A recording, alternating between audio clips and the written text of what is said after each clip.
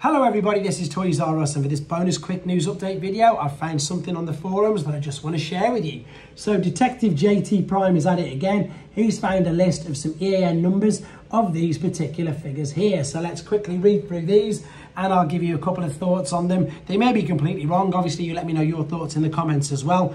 What we've got though is a lot of legacy figures for next year. Now next year is the third wave of legacy, and we know it's got a code word or a code group of letters called UNI. We don't know what this stands for. It could mean universe, we're not sure. But for those of you who are new to collecting Transformers, or perhaps just didn't realise, they tend to release everything in 3 year cycles. So we've had Legacy, we're currently in Legacy Evolution. The next phase is UNI, we don't know what it is, but if you remember, the War for Cybertron was a trilogy, the Prime Wars were a trilogy, and that's just the way they tend to do things. So we've got a UNI Deluxe Cyber Hotshot, which is interesting. Sounds like it could be the Cyberverse version of that character. Then we've got Deluxe Rock 3. Again, at the moment, there's heavy rumours that we're going to get some Rock Lords, which could be very interesting.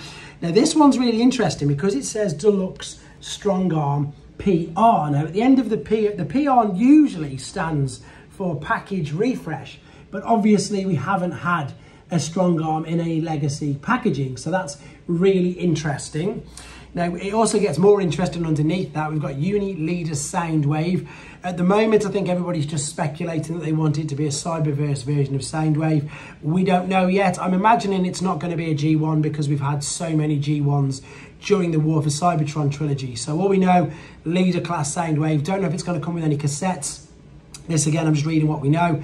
Then we move on to the Studio Series. So we've got a core class steel jaw figure, so from Age of Extinction. What I don't know if the Ravage from the Bumblebee movie is too much of a retool. I'm not too sure. That's just my thoughts on it. But then what is really interesting is Studio Series 86, so the cartoon movie, Leader Class Springer. So obviously it had been Voyager. I would have think it would have perhaps just been a bit of a deco change or a package refresh. But the fact it's saying Leader Class, I for one really like the Siege, and of course they used the mold again for the Wreckers only last year, the Wreckers box set. So it's going to be interesting to see exactly what they do with a Leader Class Springer, or they might just keep the same mold. They might put a few extra accessories with him, etc. Maybe the cannon which they mount and he fires them. I don't know. I'm just 100% speculating at the moment, but I'd like to know your thoughts too. It's again very interesting time. That's the characters. There is the list there. Very interesting time to be a Transformers fan. Let me know what you think in the comments, guys. Take care.